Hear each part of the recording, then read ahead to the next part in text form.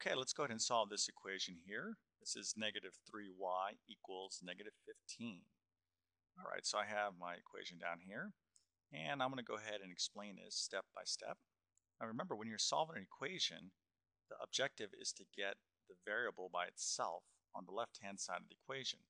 Okay, so you're going to get, what we're looking to do is going to get y equals some number, and that number is our solution. Okay, and that means that we have solved the equation. All right, now in order to do this, we have to take some steps. Now in this case, all we have to do is take one step.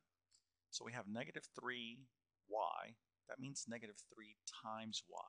Okay, so negative 3 times y, or negative 3y equals negative 15.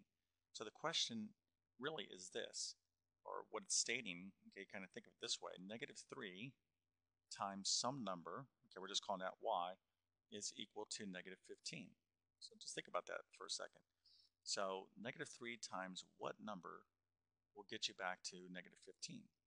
Right, so you probably think about that and you might say, well, I know that a negative times a positive will give me a negative. So this here, okay, probably has to be a positive number, and you'd be correct.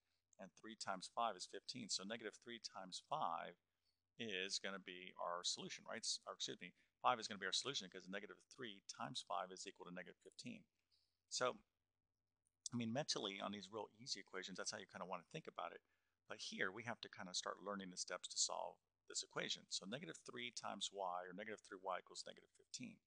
So the first thing you want to do, okay, is to say, what can I do to this equation such that I get y equal to itself? Okay. Well, in this case, if I had this negative 3 in front of this y, and I only want a 1 in front of that y, which just means y, okay, these are the same, 1y or y, it's the same thing. What can I do? Well, if you think about it, if I divide negative 3 by itself, if you divide, let me ask you this, anything divided by itself is what? Is always 1, correct? It doesn't make a difference what it is. So anything divided by itself is 1. So if I took that negative 3 and I divided it by negative 3, I'm going to get 1, and that's what I want. But here's the thing in algebra. If I'm going to divide the left-hand side of the equation by negative 3, you have to divide the right-hand side of the equation by negative 3.